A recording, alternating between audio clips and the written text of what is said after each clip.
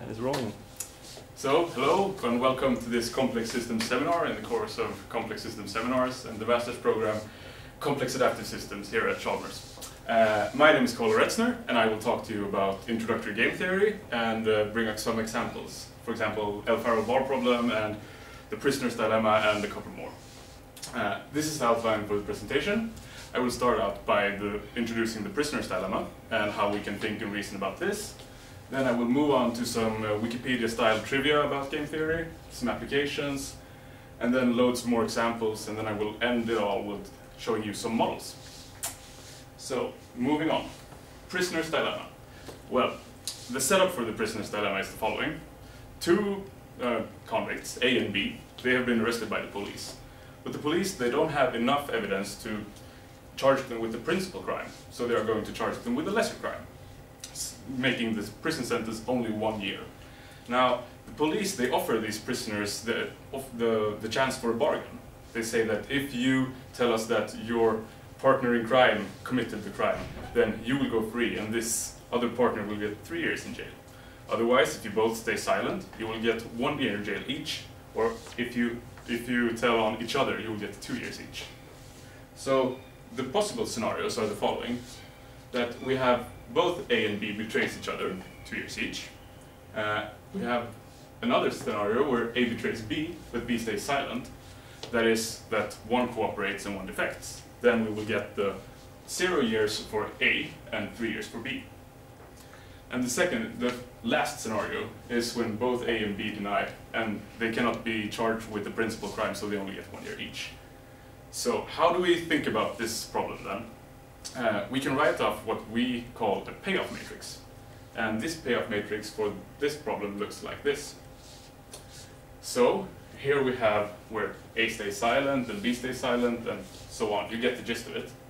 And how does a rational player of this game think? Well, regardless of my choice, I know that prisoner B will choose either to betray me, in which case I get 3 years if I don't betray him, but I only get 2 years if I betray him. So obviously I should betray him. In the other scenario, prisoner B will stay silent. And in this case, I can get either 2 years for also staying silent, or 0 years for betraying him. So it's obvious that in this setup, I should always betray the other prisoner. Now this can seem a bit counterintuitive, given that the lowest total prison time is the 1-1, where they both stay silent, they cooperate. But in fact, we have an equilibria where both defect. That is, they cannot make their own situation any better by changing their action. All right, that was the first example of game theory. Now, what is game theory? Well, game theory in the Wikipedia article is proclaimed to be the study of strategic decision-making, or the study of mathematical models of conflict and cooperation between intelligent, rational decision-makers. Now, we live in a world where we have conflict and cooperation between intelligent decision-makers all the time. So, if we could set up a system to analyze these kind of models, it would be of great importance. Now, to define this kind of a system, we need 4 elements. We need to know who are the players, we need to know what is the information in the system, we need to know what are the actions available to the players, and also, lastly, what are the payoffs for the different actions, or the different scenarios rather. This is what we need to define a game or a model in game theory. Now, a question one likes to ask themselves while studying these kind of situations, are there equilibria in the system? Or are there no equilibria in the system? In that case, in which scenario do the equilibria arise, and how can we analyze them? I will talk more about the equilibria and give you more examples of equilibrium in game theoretic models. Also, game theory is quite a young science, so to speak. It's been around since the 1940s, 1950s, so there's still a lot to do. And applications of game theory.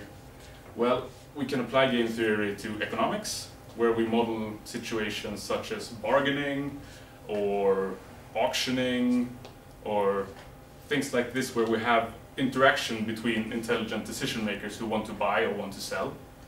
And also there's a lot of information exchange going on, which I will discuss more later. We have applications within biology, where one often talks about evolutionary game theory, where instead of maximizing profits or prison time, one instead wants to maximize chances for survival or fitness. Political sciences also apply game theory to some degree. We have, for example, the game theorist Anthony Downs, who in his paper proved that the most successful political candidate would converge to the median opinion of all the voters. Now, we don't have this in society because we do not live in a purely rational world, but it's a great thought, I think. Of course, there are many more applications than the ones I just listed. Also, there have been 8 Nobel Prize laureates in economics for game theorists. So if you're interested in Nobel Prize in economics, maybe game theory is your piece of cake, I don't know. Now moving on to yet another example. This example is called 2/3 of the average, and the rules are quite simple. You are supposed to guess 2/3 of the average of everyone else's guess. Now, you get to choose numbers in the range 0 to 100. So, without speaking to anyone else, what do you do? Or what is your guess, rather? Well, let's think about it. If everyone else would guess 100, I would guess 66.67.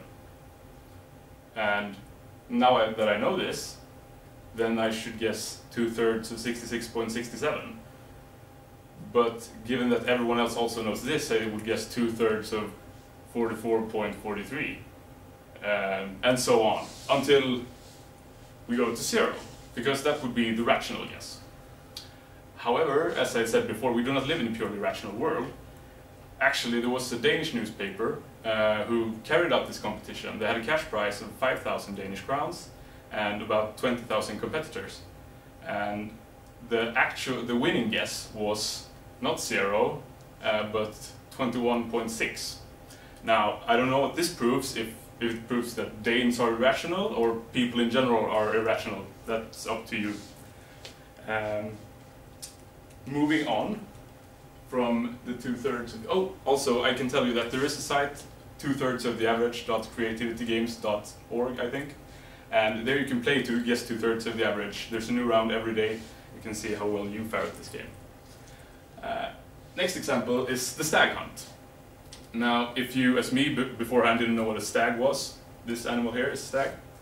And the premise is the following. 2 players, or hunters, they go out into the forest together, and independently of each other, they decide if they want to hunt stag or hare. Now, of course, there's something in this game for them to win or earn, and that is money units or food units or whatever unit you would like to measure your success of hunting in. And the stag is quite a tricky animal, so you have to be 2. You have to cooperate with each other in order to catch the stag. And without talking to your fellow hunter, how do you decide what to do? Well, we could go about analyzing this just as we did to the prisoner's dilemma, because, so as some of you may have thought or noticed, it's quite similar, but there is an important difference that I will talk about. The payoff matrix looks like this, where we have cooperation, stag-stag, we have cooperation or defection-defection, hare-hare, and then we have the symmetrical cases in between. Now, in this system, we have 2 equilibria, and these equilibria, in general in game theory, we call Nash equilibria. The Nash equilibria is defined as following. If each player who has chosen a strategy and no player can benefit by changing strategies while the other players keep theirs unchanged, then the current set of strategy choices and the corresponding payoffs constitute the Nash equilibrium. Now that was a long sentence, but what it means is that if everyone else does the same, I cannot improve my own situation by switching. So, is this true in this situation? Well, we have stag-stag. If I choose to hunt hare instead, then I would only get 1 instead of 2. Or if we are in the hare-hare situation, if I choose to hunt stag instead, then I would get 0 instead of 1. So obviously, in this case, we have 2 Nash equilibria. Now this is different from the prisoner's dilemma in the sense that we only had one Nash equilibrium, the prisoner's dilemma, defect, defect, while here we have two, cooperate, cooperate, and defect, defect. And we can also think about the stag hunt in a more general scenario where we have a lot more hunters and a lot of different prey.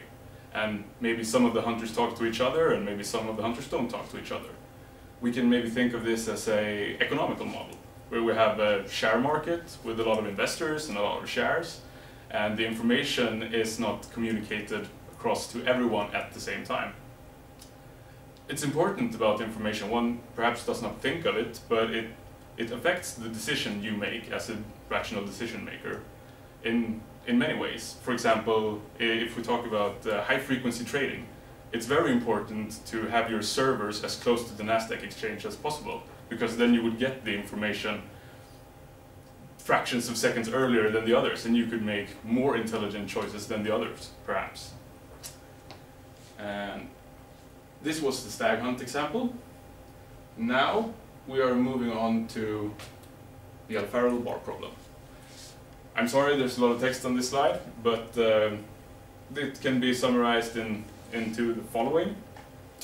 We have, in Santa Fe, USA, there is a bar called the Alfarrell Bar, and every Thursday they play music, and it's a really nice place to be. So you want to go there, rather than staying home. But there is one problem though, that the Alfarrell Bar gets crowded quite fast. So if it's above, if more than 60% of the population go to the bar, then you will have a better time if you stayed at home. But if less than 60% of the population went to the bar, you will want to go to the bar.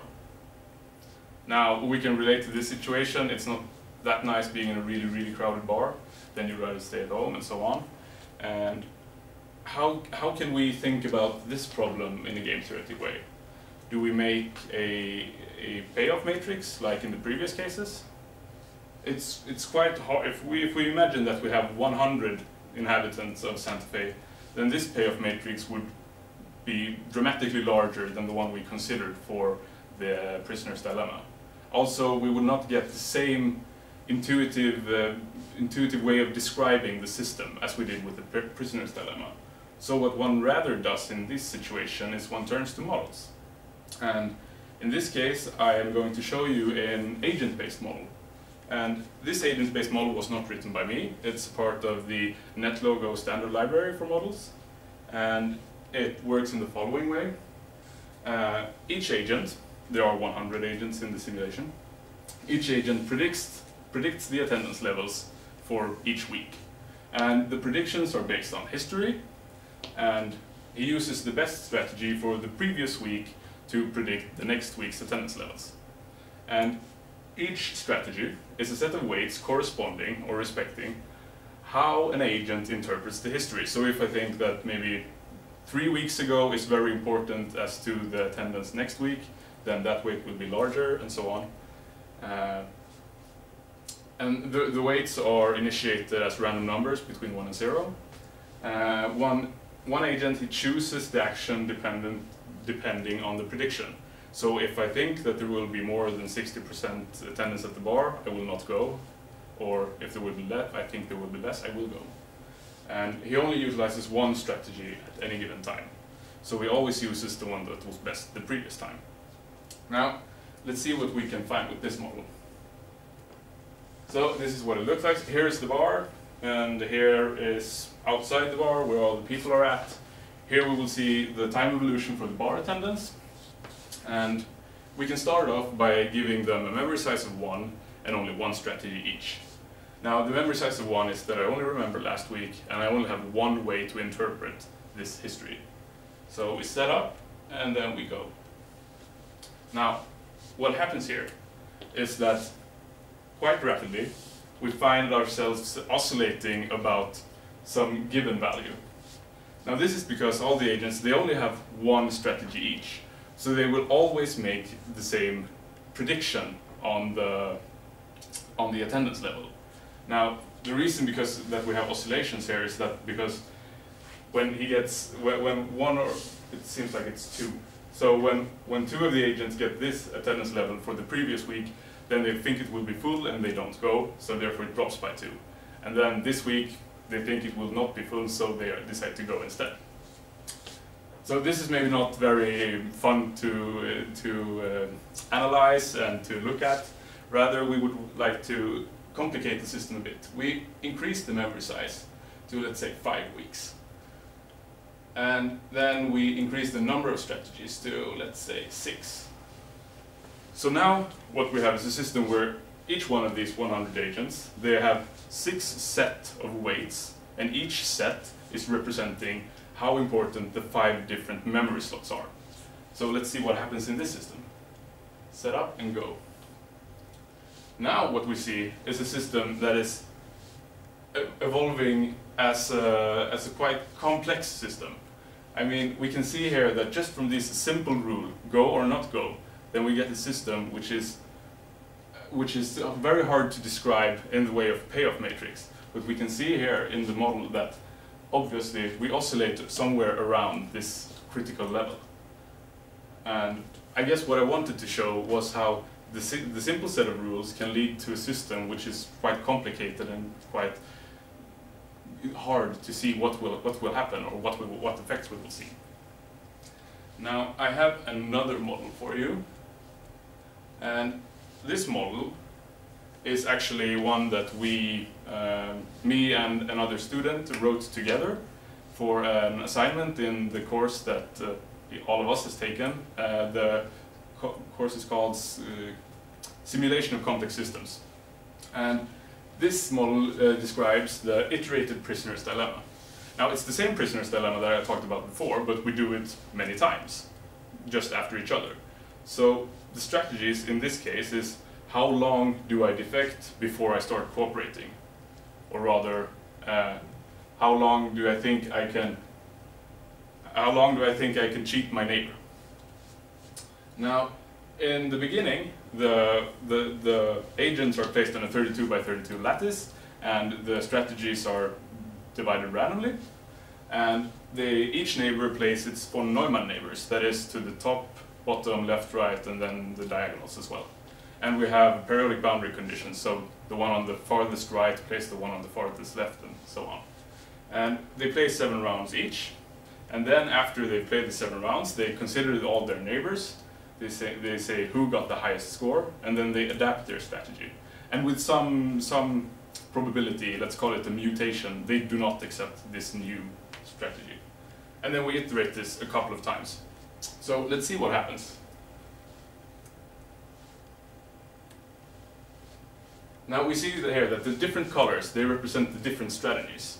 And we can see that in the landscape we have kind of fronts moving about with the different strategies. And I'm sorry that I didn't put the color bar to represent the different strategies. I should have done that. But anyway, we can see how we get a landscape that's changing from iteration to iteration, and how small islands can migrate or blow up or die out. Now, this is quite interesting. Remember, we only had the simple prisoner's dilemma game, and this is only 7 rounds. I mean, if we take this to another dimension, or if we take it even further and play many more rounds or have different set of strategies, how will the landscape evolve? Now, if we consider this simple system of rules, which is the prisoner's dilemma, and compare it to an everyday situation like choosing the right or the left side on the sidewalk, which do I choose? Oh, the last time I did this and this happened, and so on. I mean, it's quite a simple system in comparison with reality, and we get this complex kind of behavior. So, what I've talked about today is that game theory, we can model interactions.